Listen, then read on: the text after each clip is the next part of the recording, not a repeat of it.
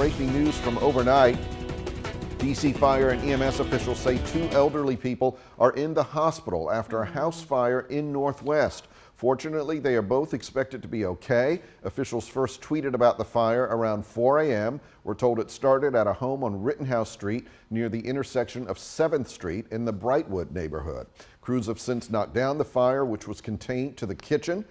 We want to go to Michelle now because it has been impacting traffic in that area. Michelle. Yeah, drivers in Northwest, Tony, still dealing with this closure of Rittenhouse Street. This is between 7th and 8th Streets Northwest. So if you are headed this way this morning, prepare to follow police direction and for some potential delays.